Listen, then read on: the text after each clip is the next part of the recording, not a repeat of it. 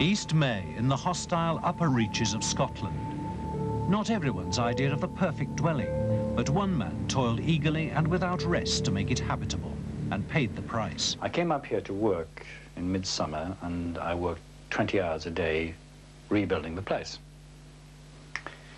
I drove all the way back to Lichfield in one swoop.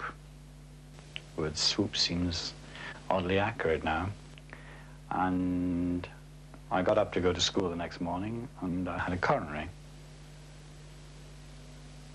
And I thought I was the most unlikely person to have a coronary, as I was fairly convinced I was immortal at the time. But going into intensive care ward made me realize that there's got to be more to life than just teaching, and I want to do the things I want to do now. David Brian Plummer is a considerable man by any standards. A school teacher, best-selling author in a somewhat obscure field, a one-time professional boxer who went on to become fluent in more than a dozen languages. A loner by nature, some would say a maverick. Right, come on, let's go. But there is one constant factor in his life, his dogs. The only passion I have in life is, I suppose, my dogs. I've kept dogs since I was 8 years old. I've kept them for rat hunting, I've kept lurchers for hare, for rabbit catching, I've kept them for fox catching. I've started to train dogs to herd. I think I've got everything I want in life if I have the time to work the dogs and to do as I wish.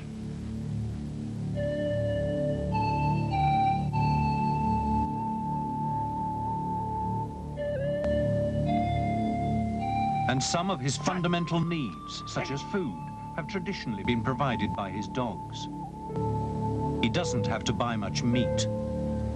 His ferrets, he's the author of a standard work on their breeding and training, flush out the rabbits. And his dogs dutifully present him with that night's supper. Right? Thank you. Good girl. Paul, take it.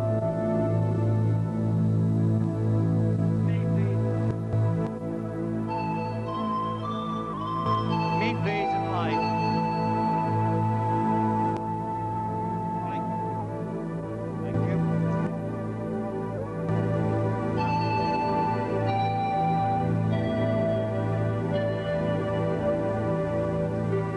Living in Caithness may be uncomfortable, but it's cheap.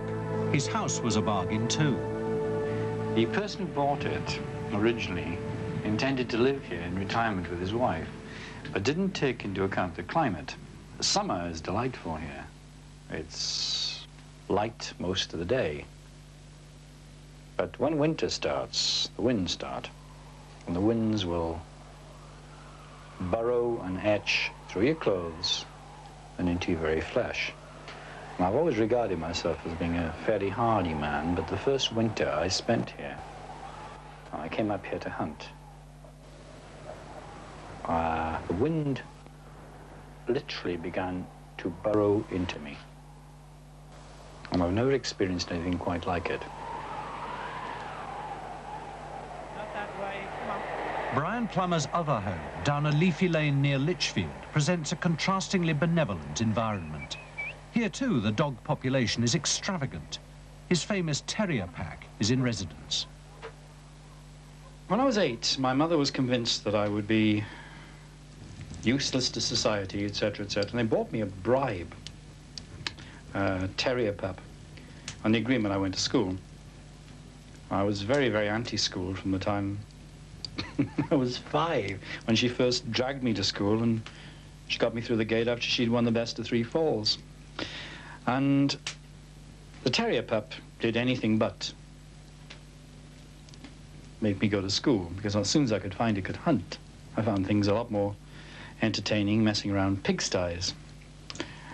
And I spent all my time shifting the loose stonework of walls and killing rats with the terrier. And by the time I was 10, I was about as proficient a rat hunter as I am now. And that dog from his childhood led to a new strain of terrier. Yep. They're not Russells, they're not Jack Russells by any stretch of the imagination. They've got other blood. They've got beagle blood in them, they've got fighting dog blood. You can see it on that one there. You can see the bull terrier head. I was 8 when I first started keeping terriers, and I can trace the ancestry of all of these back to that dog. The effort to perfect this exclusive breed of rat hunters never ceases. His top sire, called Vampire, is considered priceless. So that's a good litter. I like them. I like them. Yes, they're perhaps one of the nicest litters I've bred in 20 years. I hope one day they'll be called Plummer Terriers. Bit of a dubious distinction, I suppose. Wellington had a boot named after him. Thomas Crapper didn't come off so well, I suppose, with self-flushing lavatories, but Plummer Terrier sounds good. I'd like to have them named after me, sort of just like Jack Russell had them named after him. Amazing prices are obtainable for terriers today, you know, for working terriers. £350 is not uncommon. You see that in papers like Exchange and Mart. Dogs advertised for that price, just working terriers. So this is the champion rat killer. It's the best I've ever had. I've had better hunting dogs all around, but this is certainly the best rat-killing dog I've ever seen. Called Omega. Omega, the last. She's so inbred to Vampire, she's Vampire mated to his own daughter, mated to his own daughter, mated to his own daughter. So the name Omega means the last, because I can't breed her any closer. I've probably killed more rats than any person in history. And, of course, it's like a bottomless pit, hunting rats. The faster you kill them, the faster they breed. If there is an environment in which they can live, and a suitable environment, chop the numbers about, and the social structure reorganizes itself very quickly, and they're back to breeding. Now, I know that rats can be dangerous, but just how dangerous are they to man? Very. One automatically associates the plague with the rat. Man has pushed the rat into a corner. He can only live in the most loathsome places now. Originally, he was probably quite a clean creature who lived in desert-like wastes. He came from Mongolia originally, they believe. But now man has pushed him so that he lives in filth, in putrescence, in the most unpleasant places. And of course, the most unpleasant places have the most unpleasant bacteria. And the rat will carry those, just like a fly. This is a doe that's maybe 8 months old. She'll be running the end of her span. She's not particularly big. It's now very ferocious, as you can see. She's fairly scabrous as well. She's developed scabies of the tail. Here, you see? Rats are great carriers of scabies, both Sarcoptes communis and Sarcoptes scabii. You know, they're quite unpleasant creatures generally. When people caught these for a living, and at one time, good quality rats would fetch about 2 and 6 a dozen. That's 12.5 pence. But sewer-bred rats, which were supposedly, you know, had canker, which is a type of staphylococcus that rats had, carried, would fetch only a few shillings a hundred. But people caught them for a living, just as I'm doing now. But the beauty is the one that is carried by 55% of all healthy rats, which is leptospiral jaundice or Veil's disease. But it doesn't have to bite to kill.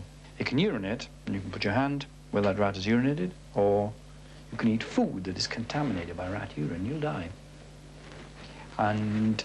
Well, surely medical science can prevent it if it's no. No? It's not doing so good at the moment, let's put it this way. There are people who recover from Veil's disease, but there are a lot that die. How many have you known that have died from it? I've had 3 friends die. I'll tell you the truth, that if I find a place is infested with rats, I have to go and look at it. I have to go and hunt them. Brian Plummer's expertise as a liquidator is well known. His services are offered willingly and completely free of charge to anyone with a rat problem.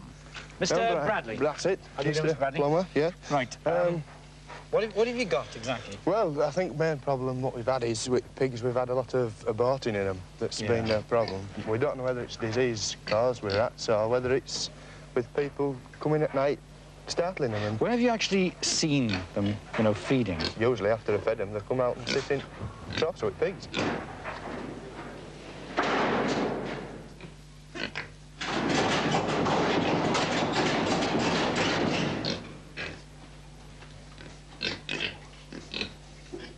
Get yourself ready.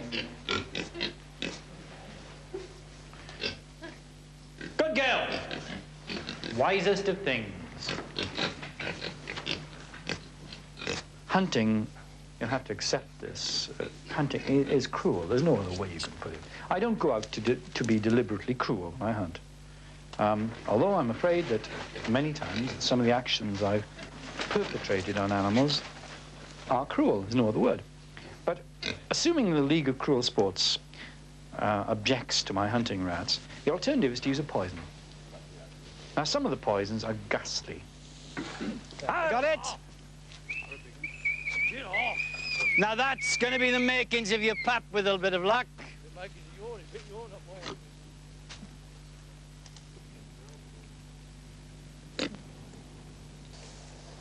They're just the most incredible creatures in the world. They're a worthy successor to man if man falls into decline. When the atomic war has reduced us all to Uranus skeletons, when all the din's finished, creeping out of the rubble will be the rat. He'll make it. Brian Plummer possesses a furious energy. Just 10 years ago, he began to write. Now he's probably Britain's most successful author about the down-market, cloth-cap kind of field sports.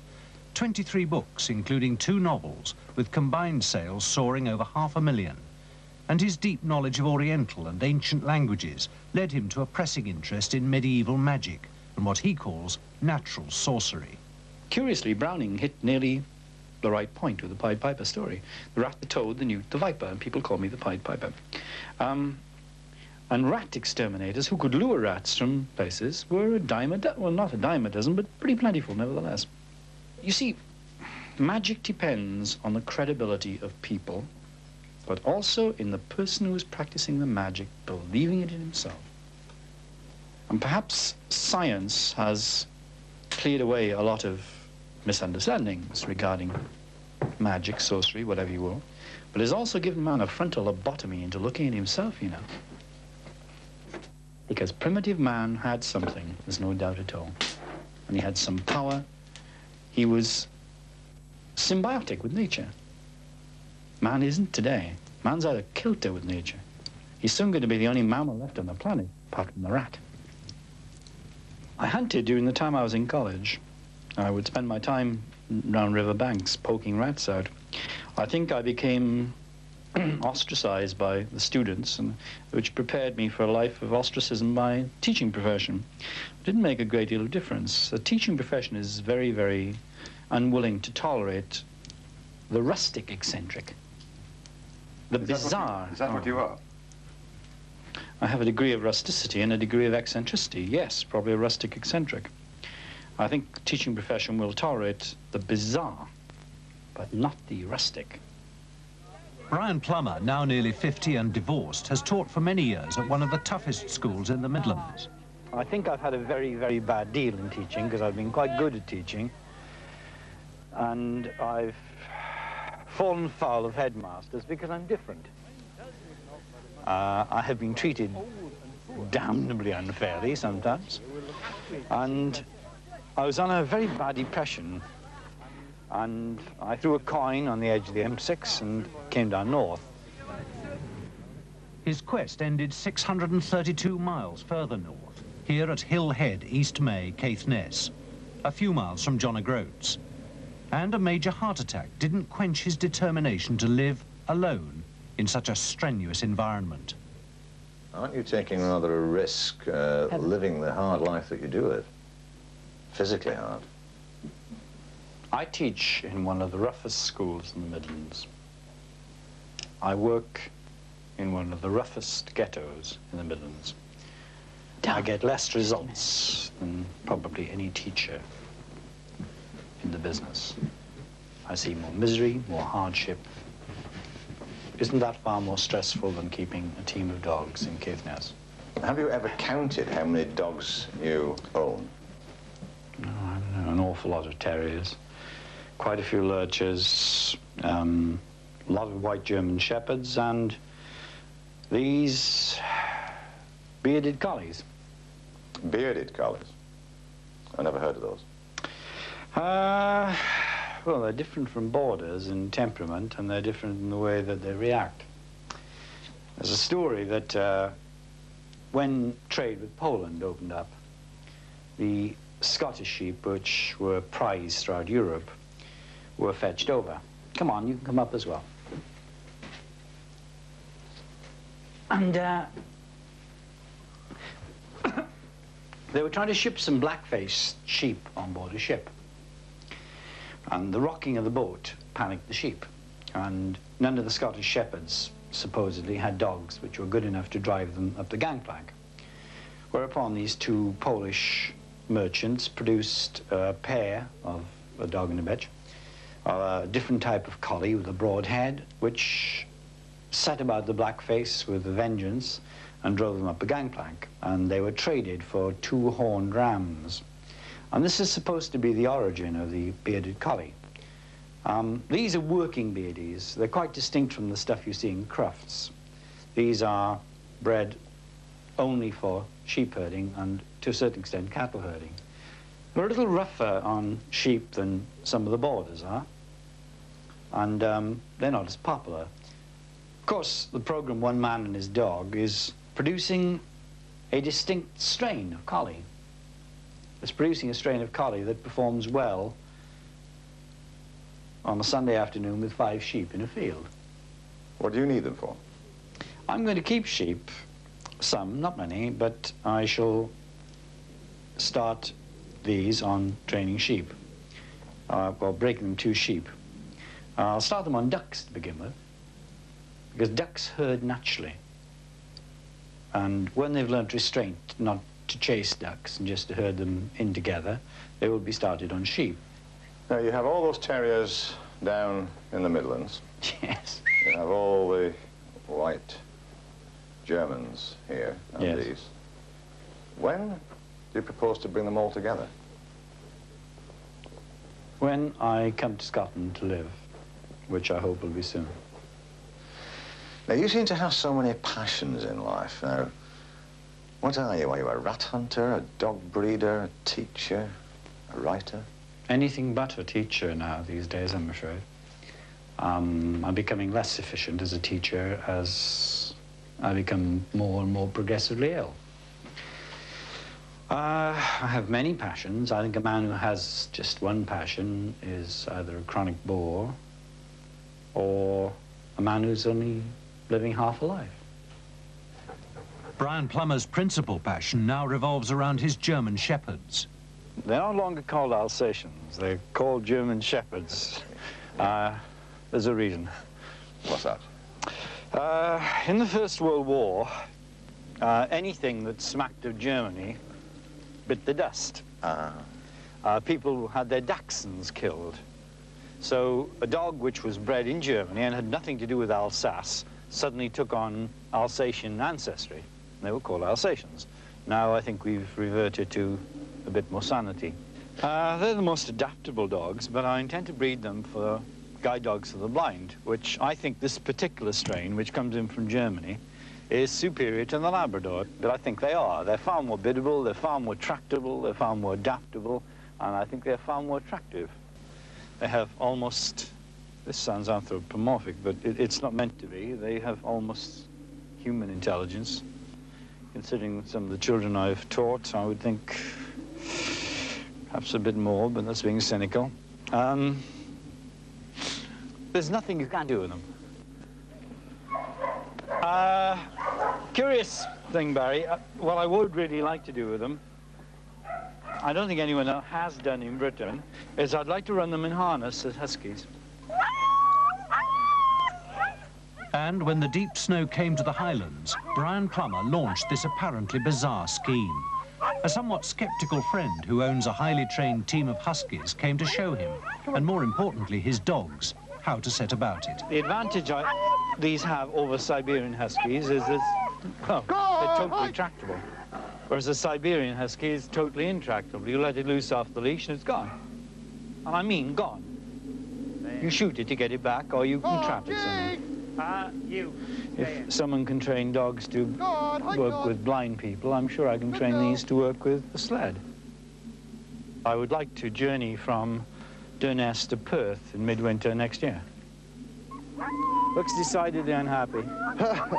Normally with There you are. Siberians, what you do is you pop them in at an earlier stage by running the dogs, as I've done. Well, these don't even know what the harness is yet, so... Come on, boy. Come on. Come here. Come on. There's a good boy. There's a good boy. Are you ready? Aye. Go on! Okay. Let me just try running along with them to give them a little bit of encouragement. Go on then, now. Come on. Come on, babies. Come on. Come on then. Brian, you'll have to push it. They won't. Hey! Oi, oi, oi. Oi, oi. Oi.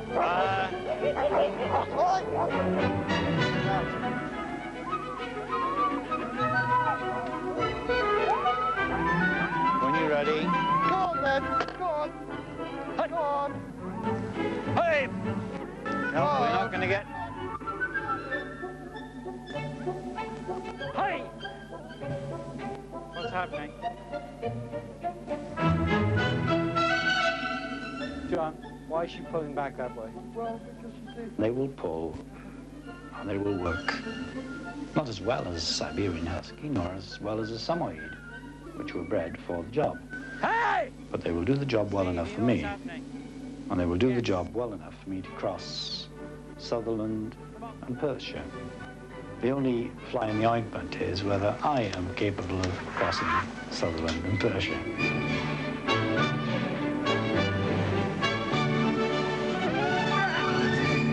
That's it.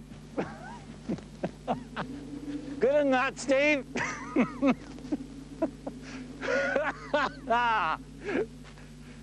Right. Good. Oi, now you've had yours. Good. All good. All good. Good.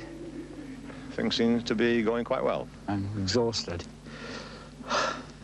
I'm aware of the fact I've had a coronary. Yeah, so you pushing it just a little bit too much. No, I can take this, I think. How about the dog's performance? Are you satisfied? The older ones are trained for stunt work. Those are these two. Yes. These will do anything from attack to herd.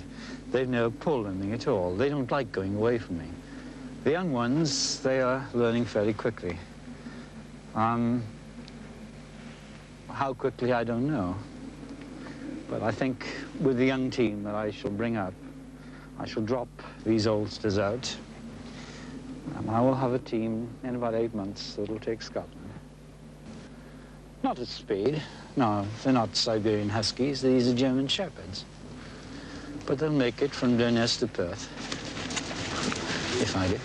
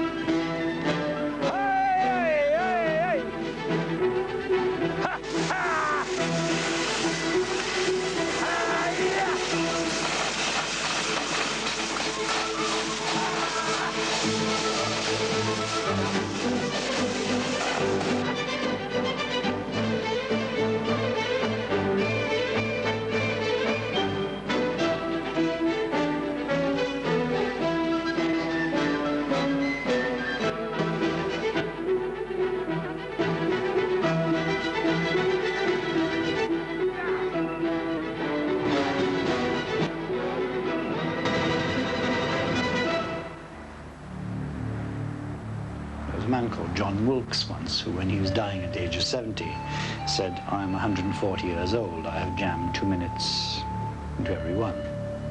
I would like to be like John Wilkes. I think I have a chance of reaching the age of 70 if I get out in the Midlands and come and live up here. I don't conform to the ways of other people. I don't want to. And here the eccentric is tolerated. He may be viewed from afar. Up here, people tolerate eccentricities and don't regard the eccentric as someone to hurt. It is a land in which I think I have become reasonably compatible with it. And I've never been compatible with any country before.